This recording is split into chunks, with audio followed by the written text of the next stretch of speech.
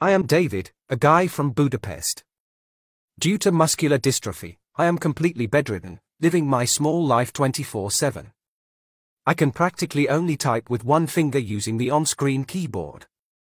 This is how I communicate with the outside world.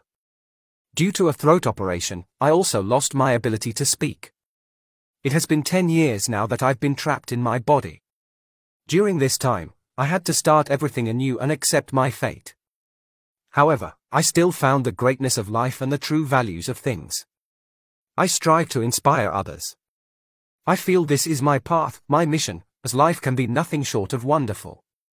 I want to convey this value to everyone. I made this little video using artificial intelligence to help me. My thoughts have been given a voice, which is an amazing feeling. Thanks to artificial intelligence and those who created it, a multitude of possibilities have opened up for me. I've started vlogging, creating short videos for TikTok.